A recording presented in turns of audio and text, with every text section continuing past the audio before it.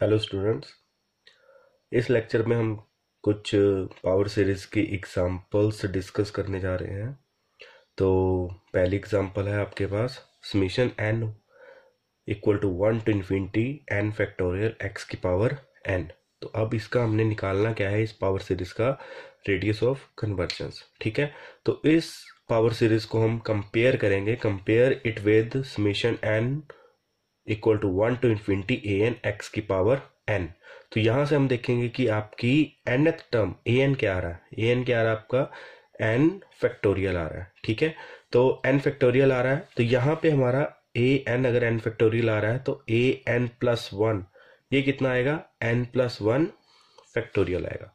ठीक है बच्चों, तो therefore mod A N plus one over A N is equal to क्या बनेगा, N mod A N plus one factorial over N factorial. तो उसकी वैल्यू क्या आ गई, एन प्लस वन फैक्टोरियल।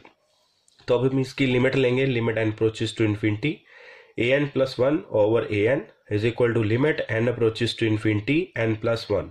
जब एन को इन्फिनिटी पे अप्रोच कराएंगे तो इसकी लिमिट क्या आ जाएगी, इन्फिनिटी आ जाएगी। ठीक है बच्चों, तो इसका रेडियस ऑफ कन्वर्जेंस क्या आ जाएगा, are is equal to one by infinity. तो वन बाय इन्फिनिटी क्या होगा, जीरो। तो इस पावर सीरीज का रेडियस ऑफ कन्वर्जेंस क्या आ गया, जीरो। अगर पावर सीरीज का रेडियस ऑफ कन्वर्जेंस जीरो आए तो इसका मतलब क्या होता है कि ये power series only x is equal to zero के लिए ही कन्वर्ज कर रही है। ठीक है बच्चों, नेक्स्ट क्या है आपका सेकेंड एग्जाम्पल हम डिस्कस कर रहे हैं। तो सेकेंड एग्जाम्पल में हमारे पास क्या है, summation n is equal to zero to infinity n factorial की power to over to N factorial into x की पावर टू एन। अब आप यहाँ पे कुछ अलग चीज देख रहे होगे कि यहाँ पे आपके पास क्या आ रहा है, x की पावर टू एन।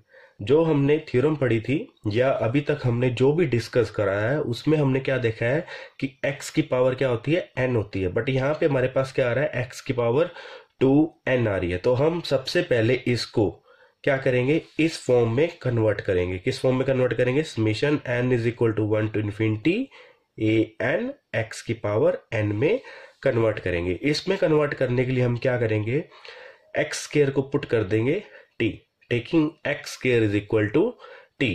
तो हमारे पास ये सीरीज किस में कन्वर्ट हो जाएगी, ये नई सीरीज में कन्वर्ट हो जाएगी और ये क्या बन जाएगी हमारे पास, summation n is equal to zero to infinity n factorial की power to over to N factorial t की पावर n। अब ये आपकी इस टाइप में बन गई summation n equal to zero to infinity A N T की पावर n। तो ये हमारे पास क्या आ गई है, न्यू पावर सीरीज आ गई है। ठीक है, तो यहाँ पे अब हम देखेंगे कि ए एन की वैल्यू क्या आ रही है, सेम वही n फैक्टोरियल की power to over to N factorial आ रहा है। और n प्लस वन क्या आएगा, ए एन प्लस वन क्या आ जाएगा आपके पास, एन प्लस वन फैक्टोरियल की power to over to N plus two factorial. ठीक है बच्चों, तो अब हम इसमें देखेंगे नेक्स्ट कि therefore A N plus one over A N, ये क्या बनेगा हमारे पास, ये वैल्यू बन जाएगी। ठीक है, अब हम इसको कैलकुलेट कर रहे हैं। कैलकुलेट करने के बाद मेरे पास, आप कैलकुलेट कर सकते हो इसको आसानी से। तो लास्ट में हम देख रहे हैं कि A N plus one over A N equal to क्या बनेगा, one plus one by N की power to over two plus two by two N into two plus one by N आ जाएगा। अब यहाँ पे मैं लिमिट लूंगा, limit N approaches to infinity A N plus one over A N. जब N infinity को approach करवाऊंगा तो मेरे पास क्या बनेगा, one plus one by N. तो वन बाई एन क्या हो जाएगा, जीरो हो जाएगा। ठीक है, तो वन प्लस जीरो आ जाएगा। यहाँ पे two plus two by N है, तो यहाँ पे भी क्या आ जाएगा, जब एन इन्फिनिटी को जाएगा तो टू बाई एन क्या बन जाएगा, जीरो बन जाएगा। तो टू प्लस जीरो आ जाएगा। नेक्स्ट यहाँ पे भी आपके पास क्या आ जाएगा, two plus one by N है तो टू प्लस जीरो आ जाएगा। तो यहाँ पे आपके पास क्या बन गया, वन बाय फोर। तो आपके पास इसमें क्या बन गया, रेडियस ऑफ कन्वर्जेंस क्या आ गया, one by are is equal to one by four, are is equal to four. But ये जो आपका रेडियस ऑफ कन्वर्जेंस आया वो किसके लिए आया है, आपकी न्यू सीरीज के लिए आया है। न्यू सीरीज कौन सी थी आपकी, ये वाली एन फैक्टोरियल और टू एन फैक्टोरियल की टी की पावर n, क्योंकि हमने यहाँ पे एक्स स्क्वायर को चेंज करा है t में। ठीक है, तो यहाँ पे आपका रेडियस ऑफ कन्वर्जेंस जो 4 आया है वो न्यू पावर सीरीज के लिए आया है, ठीक है। तो for given series is converges for mode T less than 4, जो आपकी न्यू सीरीज थी, ठीक है। तो मोड टी लेस देन 4, अब टी को मैं वापस कन्वर्ट करूंगा एक्स में, तो टी की वैल्यू क्या डाल देंगे हम, एक्स स्क्र, तो mode x square less than 4 आ जाएगा, ठीक है बच्चों। तो आप देख पा रहे हो कि लेफ्ट साइड और राइट साइड दोनों साइड क्या है आपके पास, पॉजिटिव क्वांटिटी है। पॉजिटिव क्वांटिटी तो हम क्या कर सकते हैं, उसका स्क्वायर रूट ले सकते हैं। तो यहाँ पे मैंने क्या लिया, उसका स्क्वायर रूट लिया, तो मेरे पास क्या बन गया, मोड एक्स लेस देन 2 आ जाएगा। तो मोड एक्स लेस देन 2 ये क्या बन जाएगा, आपका इंटरवल बन जाएगा -2 less than x less than 2। तो रेडियस ऑफ कन्वर्जेंस क्या आ गया मेरे पास इसमें, 2।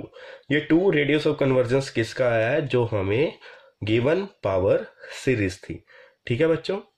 तो इसमें पावर सीरीज में आपका रेडियस ऑफ कन्वर्जेंस 2 आ रहा है और इंटरवल क्या आ रहा है, -2 से लेके 2 के बीच में आपकी पावर सीरीज क्या कर रही है, कन्वर्ज कर रही है, ठीक है बच्चों।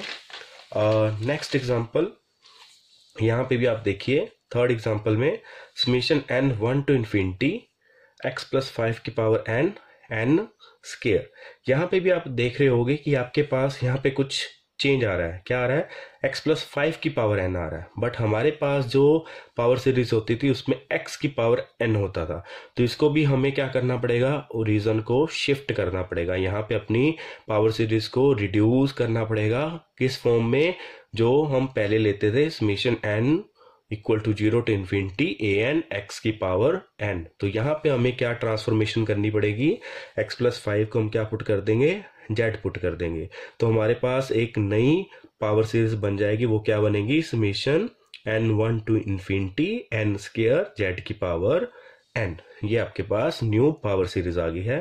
तो यहाँ पे ए एन की वैल्यू क्या आ गई, n स्क्वायर, ठीक है, और ए एन प्लस 1 की वैल्यू क्या आ जाएगी आपके पास, n प्लस 1 का होल स्क्वायर।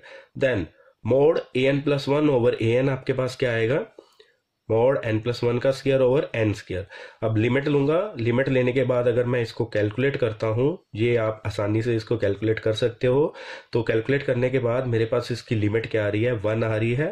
तो therefore the given series converges for summation n 1 to infinity n square zn mode z less than 1। ये 1 किसके लिए आया था, आपकी न्यू सीरीज के लिए आया था, इसके लिए जहां पे हमने z लिया हुआ है, ठीक है। इसके लिए आपका उसके पास आपकी जो लिमिट आ रही है 1 आ रही है, तो इसलिए आपका जो इंटरवल आएगा, इंटरवल ऑफ कन्वर्जेंस आएगा, वो क्या आएगा, मोड z लेस देन 1 आएगा। तो ये क्या इंप्लाई करेगा, z आपका -1 से लेके 1 के बीच में आएगा, ठीक है बच्चों। जब हम इसको z को वापस x में कन्वर्ट करेंगे, तो आपके पास z की वैल्यू जब आप x में डालोगे, तो आपके पास z की वैल्यू क्या आएगी, x प्लस 5।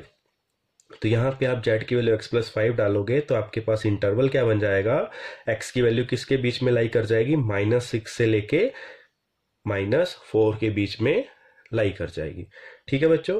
तो यहाँ पे आपका जो इंटरवल ऑफ कन्वर्जेंस आया, वो क्या आया, -6 से लेके -4 के बीच में आ रहा है, ठीक है बच्चों। Thank you.